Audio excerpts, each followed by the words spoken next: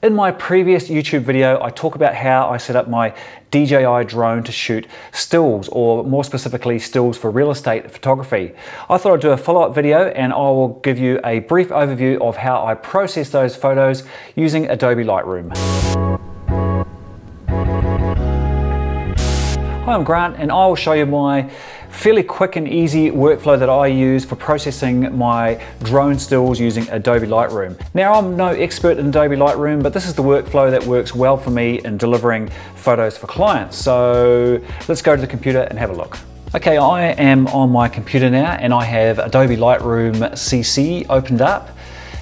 Now, the first thing I do is I go and import the photos, and I've just put one particular photo, which you'll see here in a folder on my desktop, which I'll import to show an example of how I process it, and that's here in this Lightroom for real estate.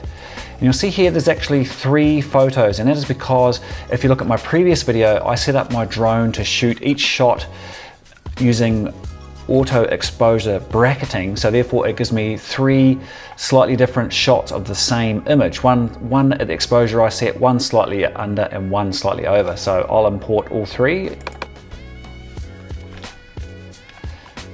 and then I'll click on the develop module. Now if I scroll through these 3 shots, you'll see here this was the shot that I set the exposure for. This next shot, the camera automatically underexposed it a little bit, and this last shot, the camera slightly overexposed it a little bit. And this just gives me some options in case I wasn't on the money with my exposure.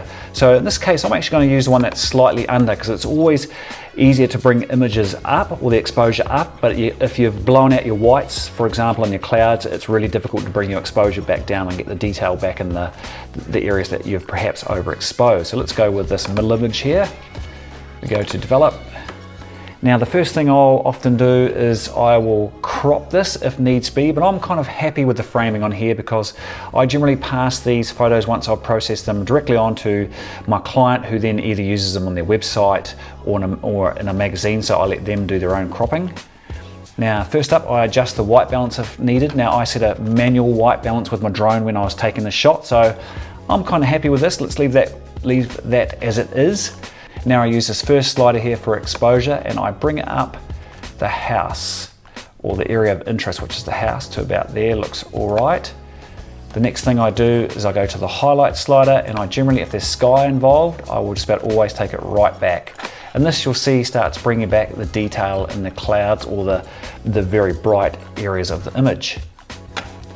I generally add a little bit of shadow between sort of 10 and 20. We'll add that to about there. Now, whites and blacks. Now, the trick here is if you hold down the Option key on a Mac, I'm not sure what it is on a PC, but I'm sure it's easy to find out. If you hold down the key and then slide the slider, you'll see the image goes completely black. But what this will do now is that if I keep sliding the slider, you'll just see there on the image, that's telling me that that exposure is 100% or bright white, and you cannot get any more detail out of it. So there's clouds there, so I will generally bring it up to about, just like seeing a little bit of clipping right there, 100%. And I'll do the same for the black slider. I'll hold the Option key down again, and I slide it to the left until the blacks start. And this is telling me that that is 100% black. So now I know that the black areas in this image, for example, in here, and the white areas are up here. So I've got from black to white exposure. Now, I still think that exposure is perhaps a little bit too hot there, so I might bring that back just a fraction to about there. Now, the only other thing I do here is I go to clarity, and I generally give that about a 5, and vibrance about a 3, and saturation about a 3. I don't like to overdo that here or make it look too... my aim is to make these pictures as natural as possible, and that's a personal preference, obviously. Okay, the only other thing I sometimes do, and this again is a matter of personal preference, just to bring the sky and the top of the picture back a little bit more sometimes, I add a graduated filter. So I click on the graduated filter tool over here, and I drag it down to about there on the top of the horizon. I go across to the sliders, and then I just knock the exposure back a bit. And sometimes the highlights back a little bit as well. I might spread an exposure up a little bit so I don't get too black. And click done. And that just brings the sky back even a little bit more. Personal preference, again, as I said, but sometimes I've found this helps to perhaps make the main focus, which of course is the house and land, stand out a little bit more without the sky dominating it. So that's all I will generally do for pictures. I then export them. I go to File, Export.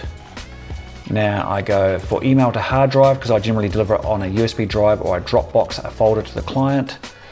I will choose a specific folder and I will put it in the folder that I did, that I imported the pictures from. And we'll give it a specific name.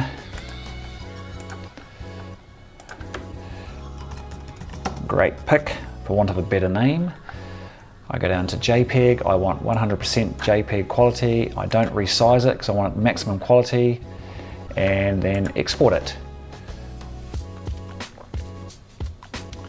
And there you'll see the finished picture there. Cool, great pick. And just to show you what it looked like at the start, if I go back over to the history panel, here's what the picture looked like at the start. Here is what it looks like when I've finished it. And that's it, that's the workflow that works well for me. I hope you found something useful there. As always, likes and subscribes much appreciated, and see you in the next video.